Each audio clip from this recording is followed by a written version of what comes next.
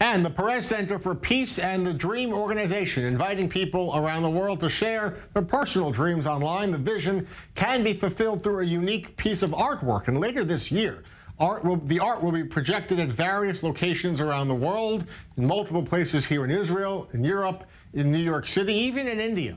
The final destination will be aboard a flight to the International Space Station in collaboration with the Ramon Foundation. With us more to talk about the Dreame project is Sharona Carney-Cohen, who is the co-creator of Dreame. Talk to me more, thank you for being here. Talk to me more about the idea behind this project. What is it you want people really around the world to do, and what is the goal of the end project? So we want people to be more optimistic. We want people to dream of a better future. Even on the way here, I asked someone, what is your dream for the world 10 years from today? And they said, a black canvas with a red X. And then I said, think further, think about something optimistic. So then they started to explore additional options, and they said a world without borders, and started to share more optimistic dreams. So the end goal is to get the whole planet thinking together about the future of our planet and the universe. So it's kind of one piece of art that's comprised of many other pieces of art, right? Talk to me about how that works. So we're collecting 100,000 dreams from around the world.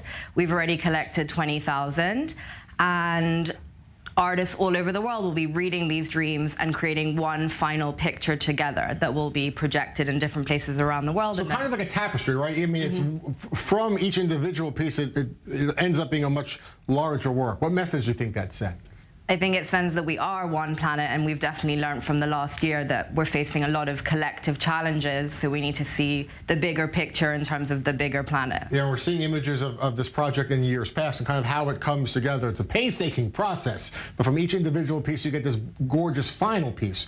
I want to ask about this year going to space. Talk to me more about that. And I mean, you can't have people in spacesuits placing it down in orbit. So how is it going to work when this is launched? So that's happening with Verkia, and the second is ready to travel to space, Eytan Stibbe, and we can't reveal yet how it's going to be presented in space. That's something we were talking about with our producers. How does this get projected, or how do you put it down? I mean, there's no gravity, so how are you going to actually make this coherent? So it's a secret? With some friends, physicists, and scientists, we're planning something special. So that's stay kind tuned. of a tease there for some. And when will it be launched? Next year.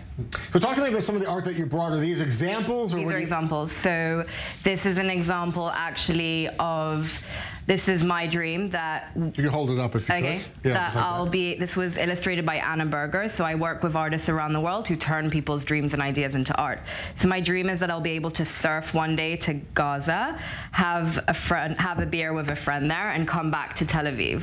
And this is the illustration. And this is one part of this larger tapestry as well. Really, give us one more if you could. This is about the future in space. Speaking about space, right? Yes. What does this show? So that we'll be able to fly to space as easily as we can just fly to Paris or to London, and this is just some of the imagery that we'll see in the future. Yeah, really cool stuff, and of course we're all excited to see how this will look literally from outer orbit, outer space. Thank you so much, Ronan, for being with us and talking more about the Dreame project and this incredible initiative. Thank you so much.